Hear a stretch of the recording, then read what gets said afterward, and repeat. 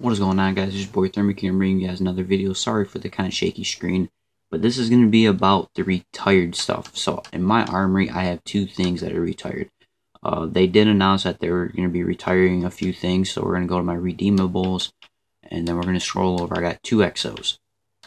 So as you see up here in the right corner, the KVA Mercenary exo is retired. That means you can't get it from the supply drop anymore. It's not available. If you already have it though, you can still equip it.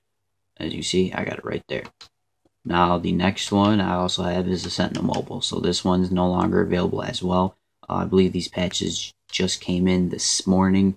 So that means you can no longer get these exos. And I believe there's a few other items. I'm not sure what they are right now because I do not have them. So you cannot receive those from supply drops anymore on Xbox. I'm not sure if it's the same on PlayStation. That's probably a month later.